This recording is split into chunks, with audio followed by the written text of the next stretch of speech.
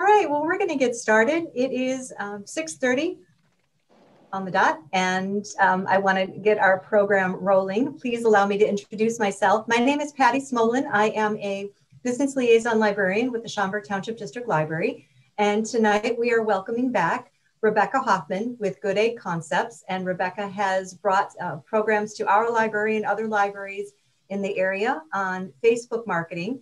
And tonight we are talking about small business marketing and concepts, and she will get started in just a moment. I wanted to make mention, we're doing tonight a little differently because we have a close-knit group. If you would like to make this more of a dialogue, and as Rebecca gets started in talking and facilitating questions, you are permitted to unmute yourselves and engage a little bit more. If you would rather, you can submit questions or comments in either the Q&A or chat, and I will be fielding those comments and questions here as well as on YouTube. And so tonight's session will also be recorded. It's presently being broadcast on YouTube, and we'll have some attendees coming in that way as well. So I'm going to also include my name and my email address in the chat in case you have any questions that are directed more towards the library that either I can answer for you or one of my colleagues can help with. You are most welcome to get in touch with me or any of my reference coworkers.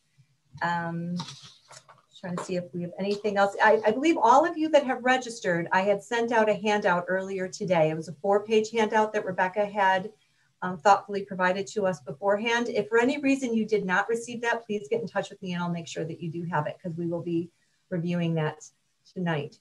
So Rebecca, without further ado, I want to say thank you so much for coming back to us. I know we welcomed you to our central location and our Hoffman Estates branch location, and tonight we're welcoming you to our virtual location for the time being. Thank you for accepting the invitation. Well, thank you, Patty, and I'm so glad to come back to Schaumburg Library.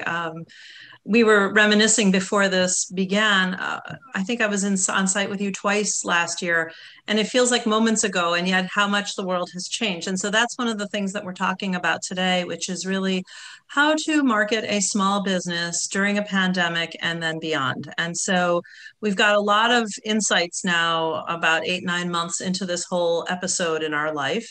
And I think for the purpose of this conversation, it'll be helpful if you have questions, you can just ask them as I'm going. Stop me if you'd like. And if you prefer, you can also type them into chat and we'll try to watch for those and read them out loud as they come in. I should now share my screen with you and we can begin. Great. So we call this Open for Business because we're open for business. It would be helpful to hear if anybody wants to unmute and say, what sort of business are you conducting right now? Are you a landscaper, a house painter, a greeting card maker? If anyone wants to comment right now, that would help us because we can think a little bit with you about your business. You can type it into chat if you want, if there's any thoughts. And if not, you can comment later. And I'll begin. So this year is very interesting in that we began the year in a typical sort of way with all the hopes of a year in January starting our businesses, and it shifted very quickly to something we just didn't know what to do about. Back in March, for a moment, it seemed as though time had stopped. And in my practice, for about 2 weeks, it got very quiet, which is very typical in a marketing situation. When things are not going well in the world, marketing is not the first priority. But then people realized that business was going to continue, at least in the businesses that could continue. And all of a sudden, everybody kind of looked around and said, what do we need to work on? What sort of marketing can we do if everything is shutting down? And the number one thing that everybody needed to work on, which we knew we needed to do before all of this, but it wasn't such a priority, is what I call reputation management. And as my document says, it's the name of the game right now. And the truth of the matter is, it was always important to work on the reputation of your practice, your business, your enterprise, but now more than ever. With people sheltering in their homes, suddenly all due diligence, all the research that people would do for anything was moved online. So every smart business owner now is developing a strong online presence. And by that, what we mean is not just a website, but a social media strategy. If there are third-party platforms on which you should be listed, for example, Angie's List, Yelp, Avvo, any kind of directories that pertain to your profession, now is the time to make sure that the information about you and your business is correct, that it's engaging, that it's attractive. And then you need to do something called an audit of the digital footprint. What does that mean? It sounds pretty technical, but it's not.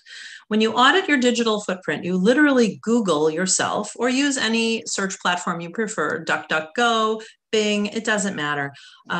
Search for yourself, in quotes. I think those are called Boolean operators, if I'm not mistaken, Patty, and see what turns up. What's on page 1 of the search results? What's on page 2?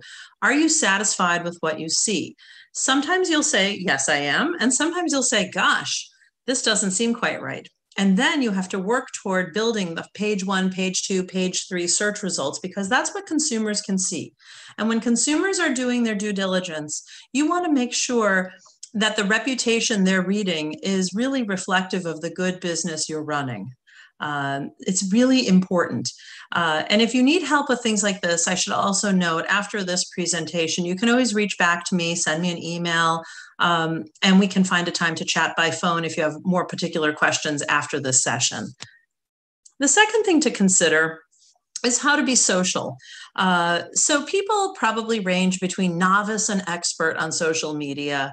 And I will tell you, in my work with clients who work in all different industries and professions, many people will say to me, I don't really like XYZ platform, therefore I shall not put my business on it. For example, people will say, I don't really like using Facebook, so I don't really want a Facebook page for my business. And to a certain extent, that's okay. But to some extent, it's not, because you have to kind of reverse the thinking on this and realize that your customers are on Facebook, even if you're not. And you need a Facebook page to communicate a lot of information in a simple and casual way and reach people who would care about your product or service. I've said this in prior presentations, and I'd say it tonight too. You should think about a Facebook page, a LinkedIn page, an Instagram page as a storefront, but a virtual one. And you would never want to have a storefront where the windows are smudged and the flower boxes have dead flowers in them, and there's papers blowing in the alcove where the front door is. You want it to look fresh and tidy and appealing. And the same is true for your social media pages for your business. It's really important to make sure, if you're on Facebook, that you have a custom URL so that you become facebook.com and then your business name. Mine is Good Egg Concept. So you can just find me very easily without a lot of coding gobbledygook after facebook.com. You want to also make sure that you respond quickly to any comments that come in to content that you're publishing. When people comment, it could be anything from, I love your cookies or your cupcakes, to what time do you open, to do you have this kind of pair of shoes that I'm looking for, or I called earlier and whoever I spoke to wasn't helpful. You may get all kinds of comments. You want to reply to those as quickly as possible for the real purpose of demonstrating that real human beings are running this business, and that feels good to consumers. And you get rewarded on Facebook especially, and other channels too, for quick response time. So if you get a comment and you reply to it as the page quickly, let's say under an hour, and you do this with some frequency, Facebook rates you and will say on your profile, this page tends to reply within an hour. So consumers know that this is a true and real business that people are conducting. And if you write to it, you're going to get the assistance that you need. This is really important on a social channel. You also want to make sure that you test approaches. So of course, you'll populate your page with all the essential information, but then you're going to be publishing content, sharing articles, sharing expertise, offering products or services on sale, opportunities to win a prize, you name it. You have to kind of test and see what resonates with your audience as it grows. What does your audience respond to for your business? And what does your business sound like? That's really important. When you're communicating in the world through your social media channels, it has a sound. It has what I call a narrative voice. And you want to make sure that that voice is one that's in alignment with what you want for your business. Are you professorial? Are you cheeky? Are you serious? Are you playful on Fridays and the rest of the week all business? There's lots of approaches that you can take, and you can communicate it through the content that you publish and the tone that you set. The third thought on doing marketing during this time is that video is real interesting. We should ask Patty if she can comment. Does the library still loan out cameras and equipment for use? That would be helpful to know.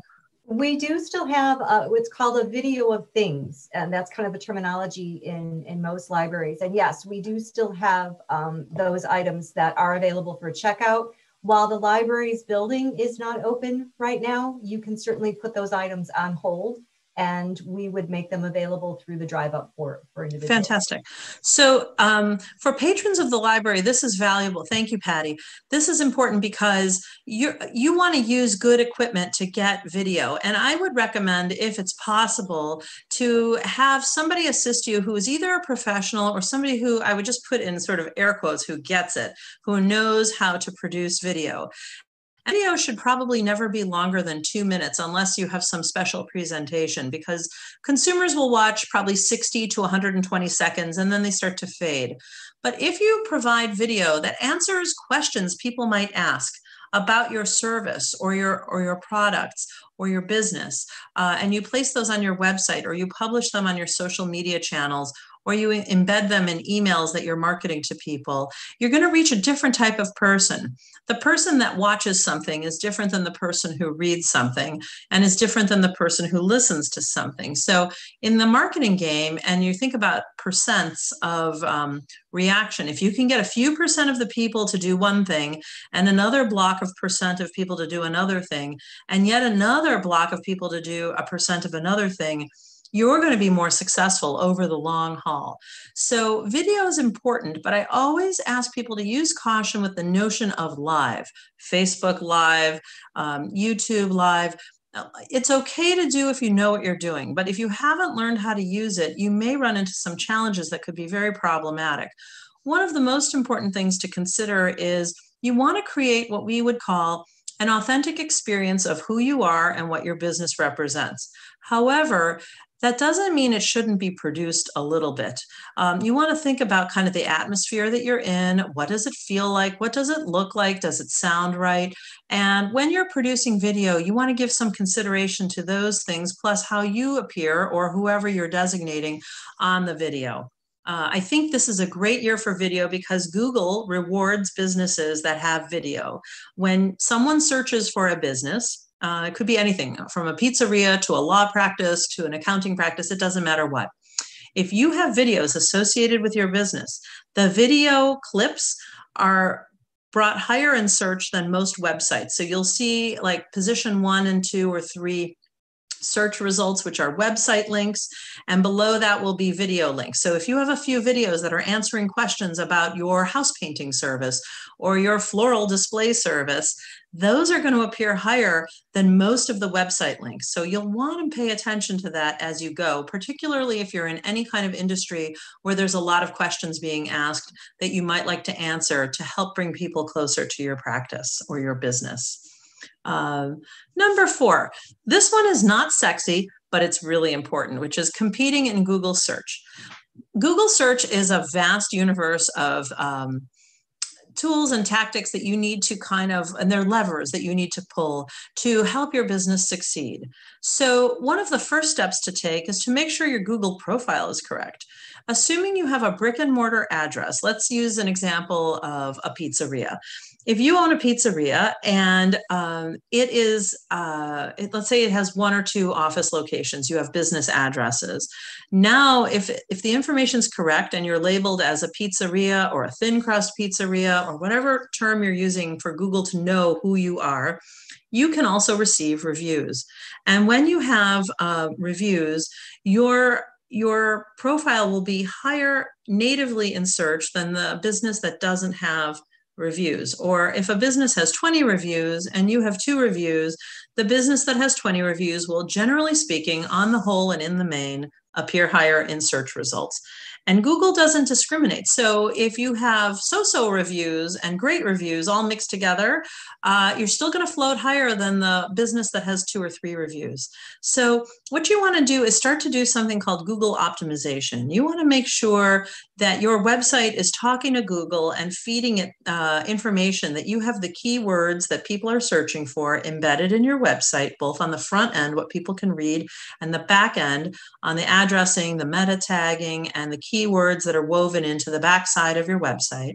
You want to make sure, if it's not easy for you to do, which it isn't for a lot of people, that you work with a skilled specialist to ensure the website is making good use of keywords on both the front end and the back end. And that makes you as competitive as possible. I work with a few different services that do good work in this space. And if you need any suggestions after this event, I can always suggest to you. We won't do it right now, but it's something you should know. That Google search, one of the challenges about it is it's not as easy to see as if you make a brochure or a pretty promotional item. However, when you invest in your Google metrics for your website and your business, you're really investing in the visibility of your business, which is so important for businesses that are in very competitive channels. The next thing to think about is what we call content marketing. Content marketing is increasing in value everywhere, and this is really storytelling. It's not just the telling of the stories, but it's giving people a reason to care about your business. When you have affinity qualities to your business, you want to mention them, whether it's certain brands that you represent, schools that you've attended, community organizations with which you're involved. This is very assuring to people, and they feel connected when they can say, oh, I care about that too. And storytelling is interesting. I use an example because it's kind of an extreme one, but it's one that people can understand very easily. If I ask you about Apple and I ask you, what do you think Steve Jobs was like? Most people can say what they think he was like. Now, they may be right, they may be wrong. But what they're usually retelling is pieces of what they call the origin story of the company. There was the garage, there was the dropping out of college. Maybe he wasn't the nicest guy in the world to his family. Maybe he was. He had big ideas about computers. He was undaunted. And we could go on as if we just had lunch with him, because they've done a great job of communicating the story of the business. And so I would encourage everybody tonight and going forward to think about, what is the story of your business? Some people place all of this on what we call the about page. And that's a great place to write the story of your business. Did it begin as a lark? Was it something you were just doing to help in the community and it turned into a business? Was it a need or a service that you believed was necessary and helpful in your community? And did you create something to help a population of people? Tell the story. What schools did you attend? Why does it matter? What organizations are you connected to? And so on. And you can post this content, not just your about statement, but any kind of storytelling on your social channels, in your blogs. If you want to, you can go on LinkedIn, and instead of writing a little content post about what's on your mind, you can publish an entire article right off the top of LinkedIn. They make it very easy. And that is very helpful if you're trying to create what we call an authentic kind of point of view of your business so that it doesn't seem mechanical or uninteresting or unimportant. The more that you can add personality to your organization, the more likely it is to resonate with people and help it succeed. Number 6, this is an interesting one. I always say print is not dead. And by that, I mean, yes, this has been the most digital year of our lives.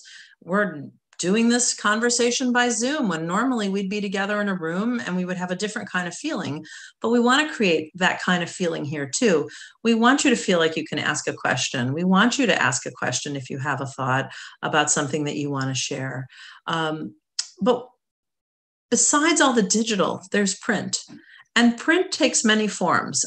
For example, when you go to your mailbox and you get your mail, maybe some of it's not that interesting to you, but is there ever something that you find interesting that you set aside? And what is that? Is it a magazine, a newsletter, a proper letter from another business, a postcard that's well designed? Pay attention to those things. Because people are home right now, it's very possible to mail things to people in print and get a big reaction. You could mail to your present audience. You could do a zip code mailing through the Postal Service that's extremely affordable. It's called the Every Door campaign. Those are terrific and very low cost and an excellent way to reach people in a specific community. You could also think about writing a letter. You could think about creating a newsletter. People are reading right now. The other place where print is very interesting is in advertising. The local newspapers have never been more read. They're seeing something like 5 to 10 times readership, both on their online and in their subscriptions. It might be surprising to you to hear that, but people are reading. They're reading the magazines that float into the mailbox in various communities and community newsletters. They're reading the pastoral newsletters from houses of worship and everything in between. So I would encourage you to consider what I refer to as a more analog approach to marketing this year as you head into the new year, and not be afraid of some of like the essential collateral, the brochures, the postcards, and so forth. Because everything is so digital, you will get audience for paper printed items, and that can feel very good. And as I mentioned earlier, there's the people who listen to things, the people who watch things, the people who read things, and there's the people for whom a tangible item is like a totem that helps them feel connected to something. They put it aside and they say, I need to call this organization to ask them to help me with my business, or I want to purchase something from them, or whatever it is. And related to that, we need to think about communication design to make your print sing. I have too many clients that come to me and they'll say things like, I was designing my own brochure and then I found I really didn't know how to put it together, which is very true. It is hard to put things together. In the same way that some people will enjoy changing the oil in their car, most people will not. And in the same way that some people might enjoy making their own brochures and logos and business cards, most people will not. So it's really good to have a designer identified, someone who can work with you and help you develop what we call a visual language for your business or your product or your service. When you have this, it is clear as a bell and very appealing and very flexible that you can use for all purposes, whether you're doing advertising, making marketing materials, or just building a template for a newsletter. When you have good design, things really make sense. And good design, I always say, good design should always aim for tension and not anxiety. And what that means is you want to create visual tension between you and the recipient of what you're issuing, whether it's electronic or in print. You also want to use that tension to bring people closer with an affinity for your product or service or business. And lastly, you want to avoid anxiety, which is something that's hard to read, something that maybe is confusing, or that has mixed priorities where you're not exactly sure what the intended purpose of the communication is. So always aim for tension and not anxiety with your good design. And if you ever need help thinking about designers, I know a lot of independent ones that like to work on a project basis. You could always email me and I could share some names with you. Something related to this, these are all related, is carving out the authentic voice. What does your business sound like? We spoke about this before. with respect to social media, but in total, what does your business sound like? Do you have a tagline? Do you have a value statement or a proposition that you want people to know about? You want to make sure that that's well produced and people can read it and see it and understand it. This is really important. The consumer on the street has a very difficult time telling one attorney from another when they're looking for service. They really can't tell who's the right one for me. I received a few names from someone I respect, but I can't tell the difference from lawyer A, B, or C, or house painter A, B, or C, or florist A, B, or C. I can't tell. But if you have an authentic voice and a clear speaking website and a good social channel that's communicating clearly, the consumer is going to figure out where they fit, and they're going to enjoy being your customer or your client. And to that point, do not be afraid to issue marketing emails. I joke and call it emails the cockroach of the internet. Well, it is. It's not going anywhere. It's here. We still get them, and people find them mildly annoying. And when people don't want to be part of something, let them unsubscribe. Always make sure you use a platform that permits subscription and unsubscription very easily with a keystroke. But the most important thing is make sure any email that you issue for your business is clear, well-designed, appealing, thought-provoking, informative, has a good subject line, and so on and so on. Don't be afraid to use it. If you have a contact list, you can reach people very affordably, I don't have to tell you, and possibly convert them to clients or prospects. I do have a question for Patty with respect to email. Patty, is the library able to generate marketing mailing lists as it used to, or change of address lists if people want to reach certain groups? The subscriptions that we have to a select number of databases do not have emails available. It is for mailing purposes only, not email. That is considered more proprietary, and okay. That would be a variation of the version that is available to public libraries. So the answer is no, because the versions of Reference USA and Hoover's that we get or Emergent are absent of email. Okay. That's helpful, but you can make it's marketed more. It's marketed more toward, yes, you can make a mailing list. Okay. And I know that I work with patrons on that frequently. The versions that you're talking about with email available they're a much higher cost, and I think that they are marketed more towards corporate information centers. Got it. Okay, like that's helpful to know. Yeah, that's really what So okay, in a corporate setting, a knowledge librarian would be in there. That's so helpful, because our attendees today should be working to generate an email list that makes sense for their business or practice, but they could come to you to also generate some kind of mailing list they could use with the Postal Service by zip code, by demographic characteristics they might be seeking in the area. Exactly. And I think if they are intending to go and build it based on, email, that starting it off with what we have for a structure would be advisable. Okay, that's great. And see, again, this is a resource that the library has, even during a pandemic where it seems like maybe you can't get access to the things that you might need. With a careful phone call and some planning, you'll be able to get what you need to support your business development. And these are wonderful resources that libraries have that you should make use of, especially at this time. As we think a little bit about businesses and what we can do, we should also think about to ask our customers to become evangelists. And what that means is ask them to write a review of you. Ask them to go onto Google and make a review. Ask them to go onto Yelp and make a review. Ask them to go onto any platform where you're represented, where there could be a review, and let them say something wonderful about you. If you have a lot of clients, it may make sense to engage in purchasing a review platform service, which is not necessarily expensive, but valuable. If you have tens or dozens or hundreds of customers, it may make sense, because you're going to want to generate, these reviews are worth gold.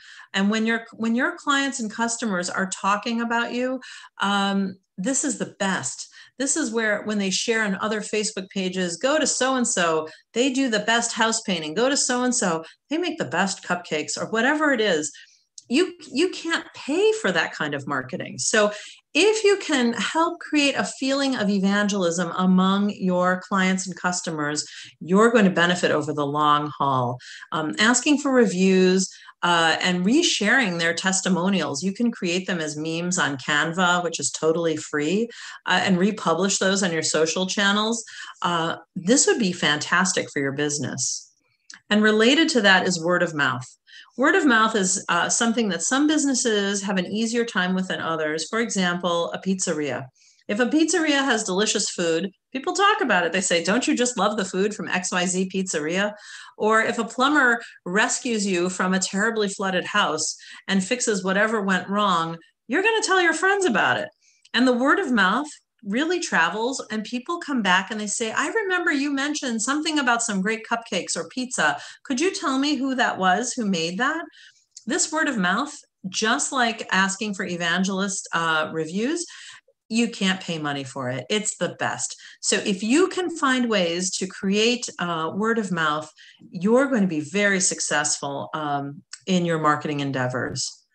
And something that's important, but it's not easy to see, is the SEO work. We talked a little bit about it before. It's not something most people can do by themselves. So it's important, if you're going to do SEO work, to find the right organization or person to help you ensure that your website is fully optimized and performing at its best for your marketing purposes. I know of some organizations that do SEO work and it's affordable. So it's not a terrible expense. There's no big contracts, and you can beef up the backside of your website to make sure it's performing. Because one thing my clients are continually surprised by is when their website is analyzed, and we look for maybe the top 5, top 10 websites a given website is competing against. More times than not, the websites that they're competing against are not in alignment with their business. They may use some keywords that are similar, but they're often not geographically in the same place. They're often not doing the same line of work, but it sounds similar to Google. So it's really important to, when you're doing your SEO work, to make sure that you're considering your keywords, your meta tags, that every photograph that you publish on your website is tagged and addressed, that any kind of search terms that people might be using to get to your website are knit into it. And that's something that good SEO can help you with, and really important these days in a pandemic year and after the pandemic year. You'll be more successful. There is a lot of, I call it real estate, but there's a lot of land you can claim under your feet if you do some of these tactics that will improve your business and help you perform even against businesses that are more established and have been around for a long time, because a lot of organizations are not doing this work. So if you do endeavor to do this work for your business, you're going to win. You're going to be successful, and that's going to feel really good. Lastly, I want to share with you a thought, that thought leadership is really important. Think of yourself. You're an expert. You know your business better than anybody. But who does know about that? If you can blog about it, that's good. If you can publish something on LinkedIn regularly, that's good too. If you can pitch the media and ask them to cover any particular story that you frame, that's even better. I had a lot of success this year in pitching our local media for clients around a lot of different topics. And basically what happened was, when the pandemic started and everything was kind of like tipped like an apple cart on its side, we saw things differently. We saw the stories. The stories were unique and different. And when I got in touch with my media contacts, they wanted the stories. They wanted to tell the stories. I can give you an example. I work for many professional law practices, and some of them are family law practices that work in the divorce space. And one of the things that happened at the beginning of the pandemic is people were sheltering in place, and there was a perceived sense that the courts were simply closed. And therefore, if you needed to do anything legal in nature, you were stuck. But in fact, if you were willing to choose certain types of divorce, you could get through it pretty easily. I wouldn't say easily, but you could get through the process sometimes quicker than in a conventional time, because all the proceedings were via conference call and Zoom. And people didn't know this. So the press picked this up and talked a lot about it. And they talked a lot about pandemic divorces. The press also talked a lot about other kinds of businesses and services that suddenly had to shift how they were offering what they do. And these were stories that needed to be told. And now, 8, 9 months into this whole situation, there's more stories yet as we face a new year coming, as we look at consumers trying to make decisions about this, that, or the other thing. I would encourage you to think tonight and beyond what stories can be told about the work that you do. Could be very interesting if you're a house painter. Is everyone painting their houses now? I don't know.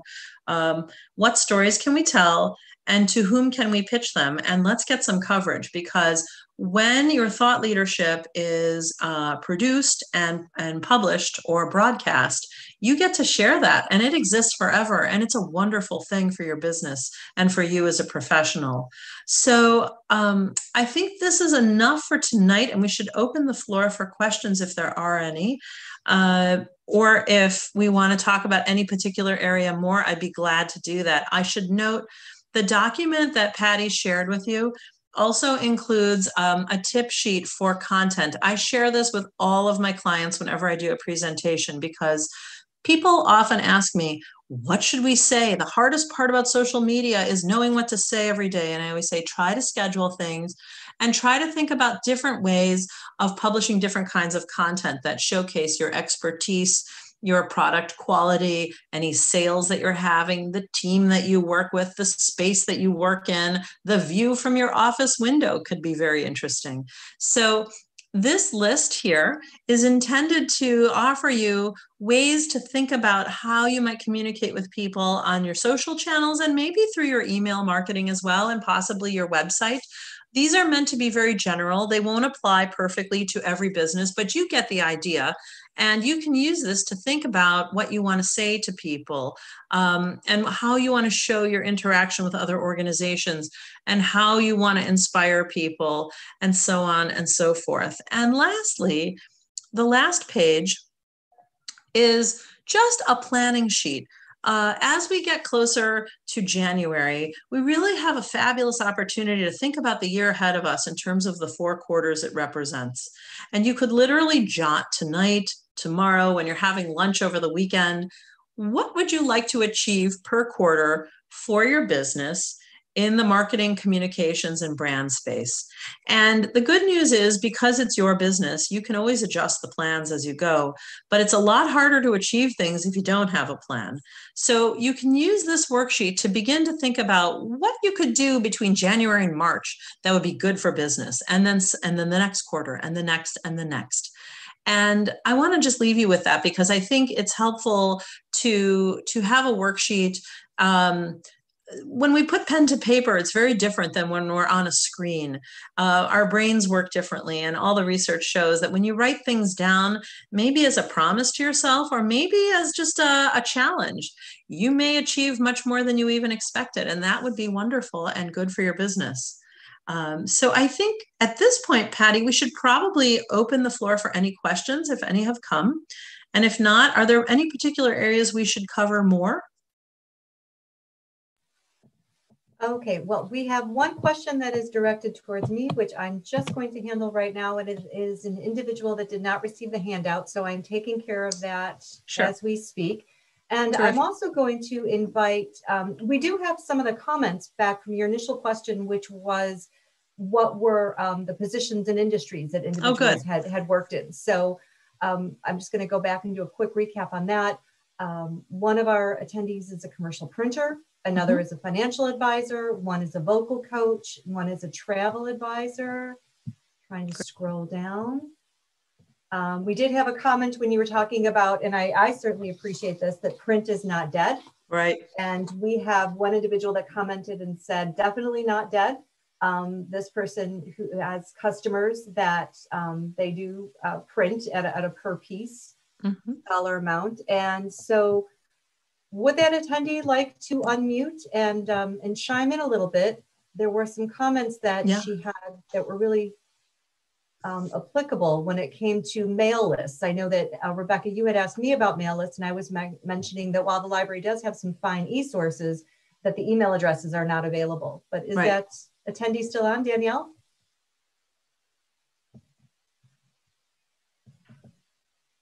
Danielle, are you with us? Okay. She is having some tech issues right here.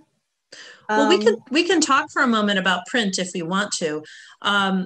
Printers that I know definitely slowed down this year because people didn't realize that this is a good time to prepare everything because we're not always going to be in the state that we're in right now. And people are still going to need brochures, menus, they're still going to need newsletters, they're going to need signage, car magnets for the side of their cars and their vans. This is a great time if you haven't done it to do it, and if you have done it to refresh it. And I think, you know, our local printers have been major partners to the marketing community for a century or more.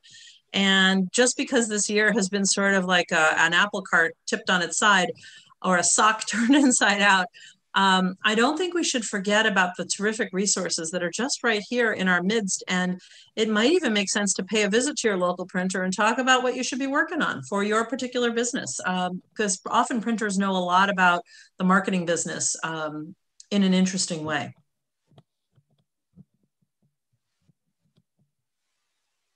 We can talk a little bit too, if you want, about the different types of professions that people mentioned. I heard travel agent, vocal coach, financial advisor.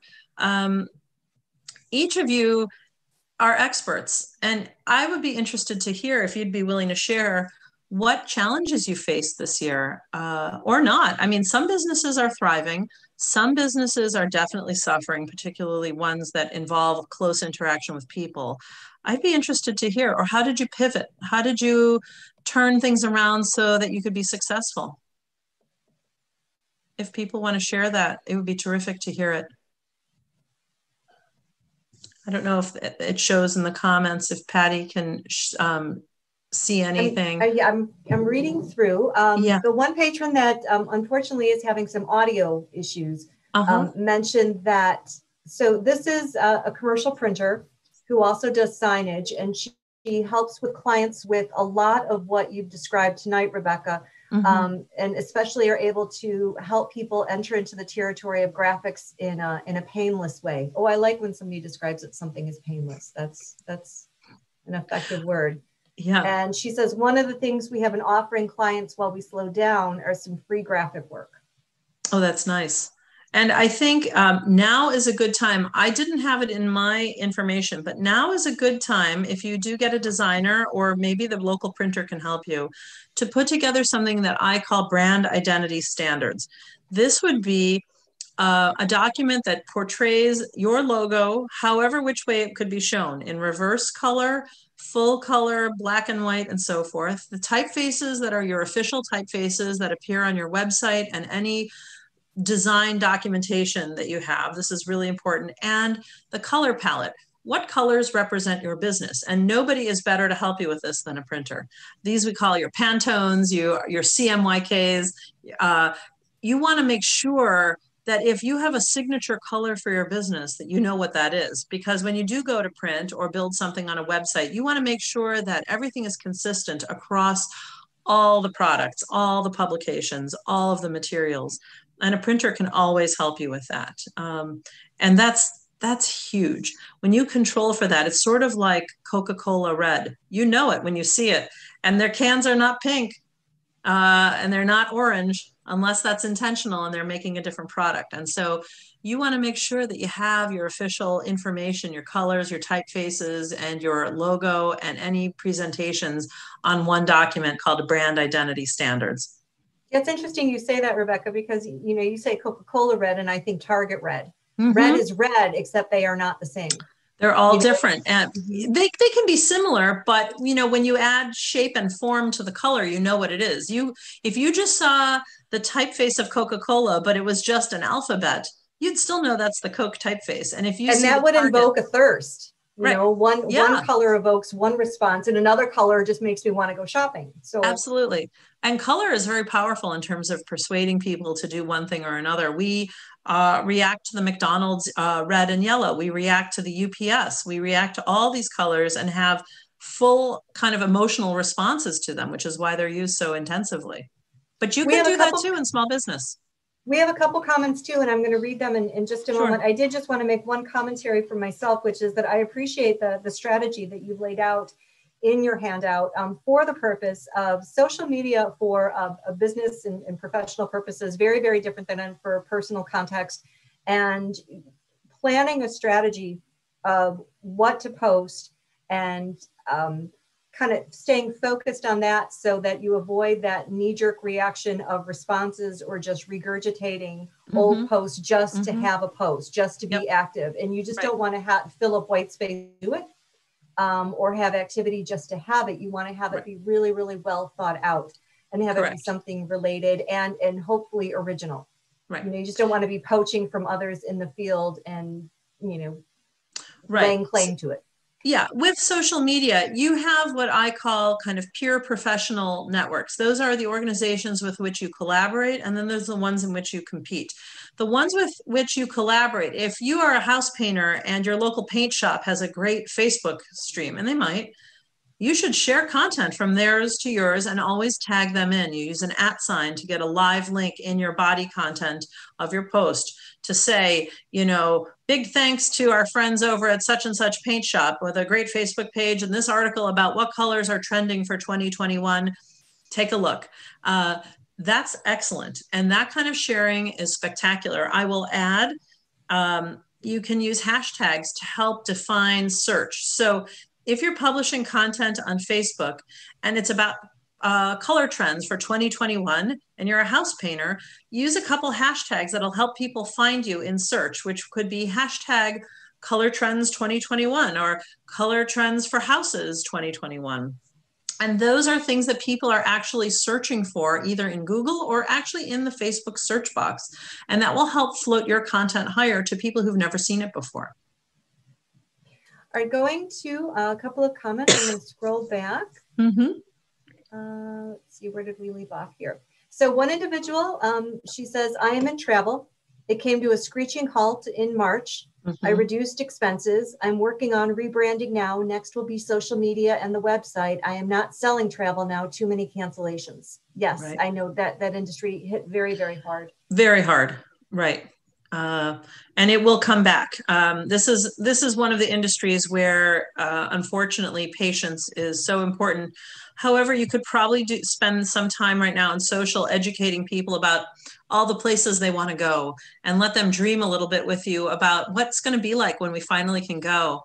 And where will you go? And here, you know, literally teaching people about different countries and different states and different national parks or whatever types of travel you're normally selling, and letting people know you're still here. And we understand that people aren't traveling much right now, but that will not always be the case. And so I think there is an element for some people of just dreaming of when this is done and when we can move on from this experience and life eases up, what will that be like? And you can facilitate that conversation while you're waiting for things to come back online. And I do know it's been heartbreaking. I know it. That's one of the industries. Another patron commented, this is really nice to have for franchise businesses. We help them find their brand standards. Very often small businesses are not prepared for that. What do you think about the quote, what's happening in end quote websites? We have been doing these and referring our customers. Can you talk more about how hashtags work across search domains? Sure. Hashtags are important and often misused. People think hashtags are a place to editorialize. So for example, if on my Good Egg Concepts Facebook page, I put up something about something going on in Chicago, I would not put a hashtag after that bit of content that says, hashtag, isn't it a great day in Chicago? Because nobody's really searching for that. But if the piece of content is about 5 things you can still do during the holidays in Chicago that are COVID safe, my hashtags after that could be COVID friendly activities or hashtag Chicago outdoor activities or whatever it is. You want to use the keywords that someone might use to search and thereby find that piece of information. So smaller businesses can really benefit from this because the hashtags essentially tell the social platform, what are the keywords in this content? And if the keywords are being searched by some random person anywhere, your bit of content will show up much higher in the search results than that of a piece of content that doesn't have hashtags or that's not well focused. So it's just an opportunity. Hashtags are, I think librarians could probably speak more about how when you search for things, the more specific you are, the more likely you are to find what you're looking for. Question comes up, if you put it in Facebook, will it show up in Google? If you, can you clarify to our patron, if you put what, if you, a hashtag in Facebook, if you put a hashtag in Facebook, will it show up in Google? That's a sort of tricky thing to answer because it's going to depend on your security settings. If your page is wide open, anyone can be on it, it can show up in Google search. For example, we'll have to use kind of a bold example. Let's say you're a baker and you are being interviewed by the NBC Nightly News about baking during the holidays or something. And Savannah Guthrie or someone famous is interviewing you. You can then take that clip of whatever the interview is and publish it to your Facebook page. And assuming that it's open and visible to the public with hashtags, you'll hashtag NBC Nightly News, hashtag baking during the holidays, hashtag Savannah Guthrie, hashtag whatever else is germane to what you just interviewed about. Then in time on Facebook, when someone searches for bakers near me or baking during the holidays or baking and NBC News, because people search for things like that, your bit of content may show up in the Google search and kind of cross from the platform Facebook to the Google search returns. But even if it doesn't, people also search within social platforms. They search within Twitter, they search within Facebook, and so forth. And it will turn up very high in search if you do those things. And I would also encourage you when you do that, when you write a little piece of content, let's say you're sharing that baking clip and you want to say something like, we got up extra early this morning to be interviewed by Savannah Guthrie for the NBC News, blah, blah, blah, whatever you say. When you do that, if NBC News has a Facebook page, which of course it does, and the Today Show does, and it may drill down specifically to the anchors, put an @ before the proper name of whatever the page is that you want to link to. So if there is a Today Show baking page, you go check on Facebook, what is their exact handle? Is it @Today Show Baking or whatever they use? And you make sure that that's in the content because it creates a live link between your piece of content and that page. And some % of the audience that's interested in the Today Show baking page is going to be interested to see your interview. And you pull audience eyes toward your content when you do that, when you include live links in the content and hashtags after the content that are search terms. I hope that answers the question. A couple more questions coming in, Rebecca, if we, sure. And I think we have a few more moments. Sure. One attendee says, I'm a vocal coach and I have a Facebook business page where I share pictures of vocal coaching content and tips. I created a flyer for an offer and put it on a few different pages. I got a couple customers from the flyer. Challenge is having a student discontinue because of personal reasons. Any tips to keep current customers and attract new attract new customers the best way with my type of business? That's a great question. So that's fantastic that you even got some customers. That's a good start. So if they're game to celebrate what they're working on, if anyone is game to be recorded singing or practicing whatever they're vocalizing, could we do a clip of that and maybe even use it diagnostically to show people, look where we began and look where we are now, or look at how this person, explain what it is. Is it coloratura? Are we practicing the American Songbook? Are we practicing Schubert Lieder? What are we practicing? And teach your audience what people are learning with you. I think people would be fascinated by that. And a lot of people need to screw up their courage to take lessons like you offer. And if they see everyday people doing it, it may encourage them and inspire them. And you can help create that inspiration by telling the story that this was a person who was terribly phobic and decided in 2020 to give it a go and try to kind of find their voice, so to speak. That would be very cool. Another thing that you can do is boost your content. And that is Facebook language for advertising. advertise. And if you have a Facebook business page, you can boost a few different ways. When you have a piece of content or just your page, you can also boost your page. Facebook will drop it into the reading streams of whoever you designate. So for example, you can boost to people who are friends of people who like your page.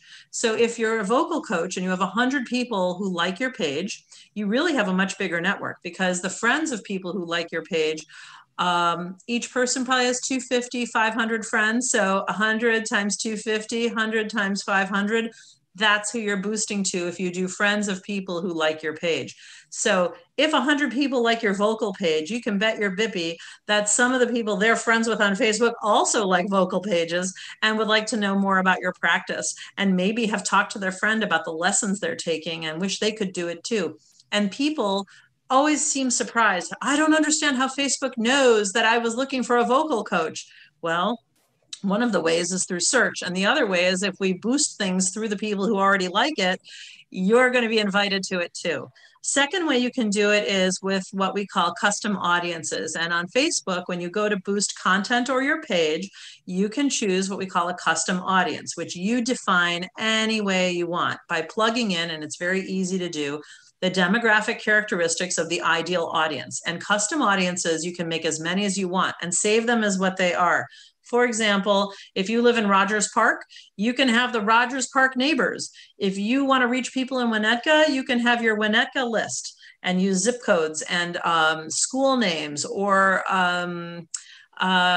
different types of landmarks or houses of worship to get people who have the demographic interests that you're trying to reach. So that's an excellent way to boost to. So like if you're trying to grow or amplify your offering to a broader audience, take a chance on boosting for sure, and boost toward demographic characteristics you want to reach. And I think Facebook also does one through targeting. So when a person is searching on Google for a vocal coach, they don't realize that all of those searches are kind of stuck to the front end of their browser.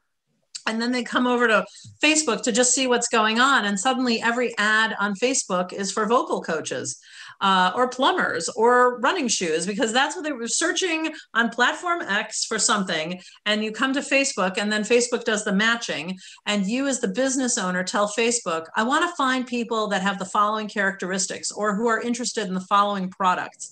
And then it does the matching for you. So that will help you reach people you've never met before and let them know that you as a vocal coach are available and ready to offer lessons. And it's very good for business. Those are some very, very solid suggestions. Thank you. You're welcome. And I think our last question here is, and this might actually, I'm going to give you an opportunity to answer the question. It is about Twitter. What's the best way to start out on Twitter? This individual does not do that now, but I also think that's possibly a topic for a future class we can invite you back to another time. But if you want to give some starting steps. Well, I mean, the first step with Twitter is to create a profile. And just, I would say, be what we call in the business a lurker, like create a profile and start to follow or like entities that you care about. So for example, if you care about the Joffrey Ballet, like them on Twitter. If you care about the New York Stock Exchange, like it on Twitter. If you're interested in McDonald's, like it on Twitter, and start to see how the information flows on the platform. I think that's your number one first step, is creating your own profile and then following things that you find interesting, because what you're basically doing is creating your own news stream, which is a very interesting thing to do. You can do it on any social platform, Instagram, Facebook, LinkedIn. And that's a good way to begin. Like, don't try to publish anything. Don't try to share anything. Don't try to even engage in any conversations. Just watch and read and see what you like and see what you don't like. I will say with Twitter, it's a more national/international facing platform, in my opinion. You can certainly use it for local marketing, but think about people's behavior. Most people in the casual consumer world don't hang out on Twitter reading it. They might look at it, or they may care about some issues or organizations or famous people, and they get involved that way. Facebook is more like everyone's good reading stream. It's like the local news completely, however you tune it, to whatever wavelength you tune it. And with Twitter, I think then you can take a chance when you're ready. try tweeting something that you want to share. Is it a product offering? Is it an achievement? Did you just win an award for the most beautiful floral arrangement, or for a vocal competition that just took place online? When you start to share that, you're going to pick up followers, and the followers, and starts to get kind of sticky, and stuff starts to move pretty fast. And it could be very good for you. I do think you have to be prepared in some of these instances that it can move so fast. You have to really watch the comments and make sure things are trending in the direction that you want them to go in. Because things can accelerate fast. So I would always say, begin with things that are very neutral or very positive and go from there. All right. Well, Rebecca, I want to thank you again so very much for coming and addressing all of our questions. We're getting a lot of thank yous in our chat to you for all of your specific guidance. And again, I hope to welcome you back into the building in 2021. I'm confident that that will happen. And in the meantime, thank you for all attendees for making time for tonight's program. And if there are any questions that the library can help you with, my email address is in the chat. Please give us a call. We are here to assist to the best that we can. And we're just very grateful to all of our patrons. And again, Rebecca, take good care. Thank you. And I hope everyone takes care and has good holiday season. Thank you for having me. Thank you. Good night. Thank you. Good night, everyone.